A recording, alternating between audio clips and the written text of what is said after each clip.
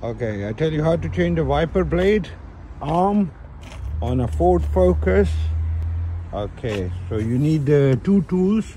One is this puller and number 15 socket, right? And you pull this rubber off, nice and simple, and then you undo it. Number 14. And once it's done, my wiper blade is broken, so I just need to twist it a little bit. That'll come off. And I have the new one here. Okay, the same process. You put it back on, twist it a little bit so that it sits properly.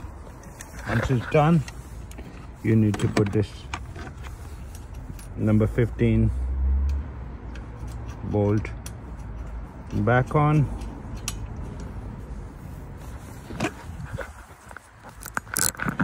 And then tight it.